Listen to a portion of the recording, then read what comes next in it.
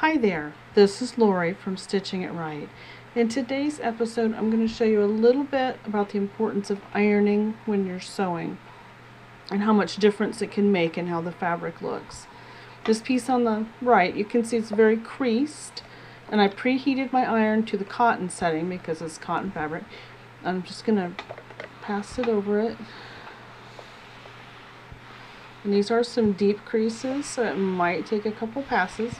But you can see how it's smoothing out just that quickly, and it makes so much difference in how your finished things that you make look.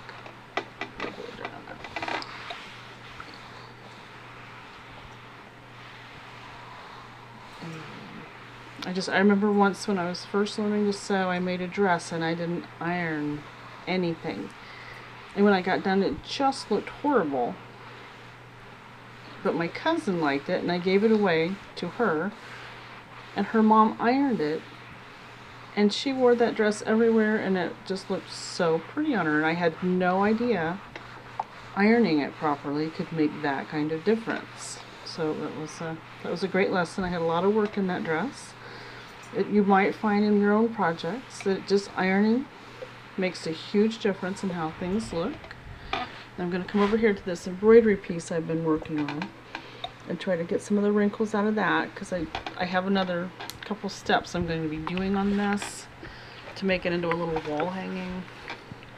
But I can't iron the button because the button's plastic, so I just have to get kind of up to it.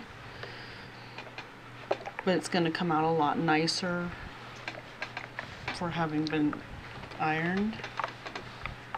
I have my you can see I got it when I have the steam setting on my iron, and it automatically drops some steam on that corner. It'll come out. I'll let it dry on its own. But you can see the difference in that too. It smoothed it out a lot, gave it a much more finished look than it had before it was ironed. So that's all. Thank you for watching, and happy sewing.